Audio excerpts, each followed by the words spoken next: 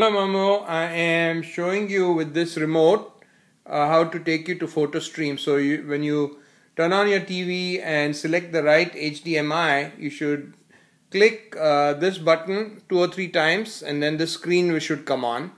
Okay, and after that you can scroll down. So I'm pressing the down part. I'm going down, down, down, down. So that is photostream right there at the bottom. Then I'm clicking this button in the middle. So I click it once.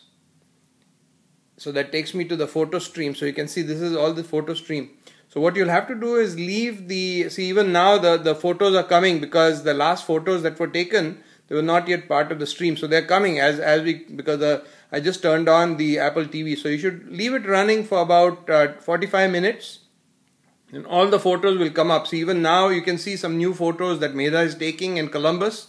They are magically showing up here on the screen.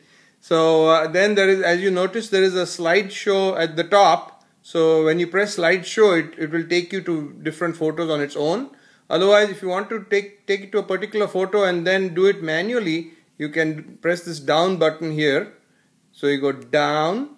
So it will take you to the down. So the first one, if you want to go down again, you press down, take you over here. Suppose I want to take it over to this one, I'll press this button sideways. 1, 2, 3, 4, and then whatever photo you want, press the middle button. So then it will take you to that photo.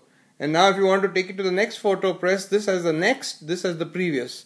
So if I keep pressing next, it will keep going to next, next, next, next, next. That is me. I have taught Naina to point, so she's pointing.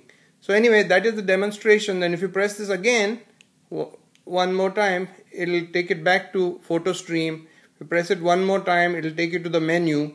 And here of course you can go and watch YouTube if you want. So I'm going left, right, and I can go to various buttons here on the screen. So these are actually individual programs. So now if I want to go back to photostream, I go down and left, and now I'm photostream. Then I press the middle button, and I'm back in photostream.